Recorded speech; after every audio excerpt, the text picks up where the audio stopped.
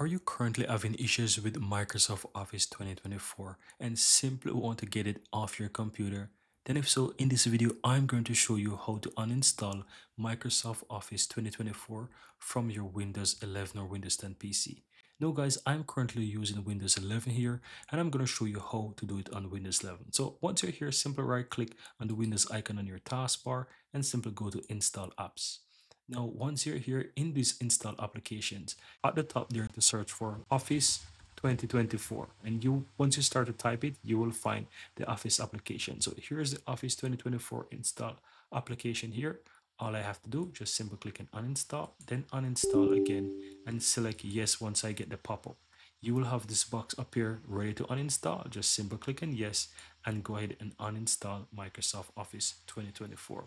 Now, as you can see, it is currently uninstalling from my computer, so I just need to be patient and you need to do the same. Just be patient and wait for it to do its uninstallation.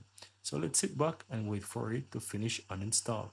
And there you have it guys, it is currently finished uninstalling from my computer. Keep in mind that it is recommended that you need to restart your computer. It is not necessary immediately, but in order to have this fully uninstall and clean wipe all trace from your computer, it is best practice that when you uninstall an application to simply restart your computer.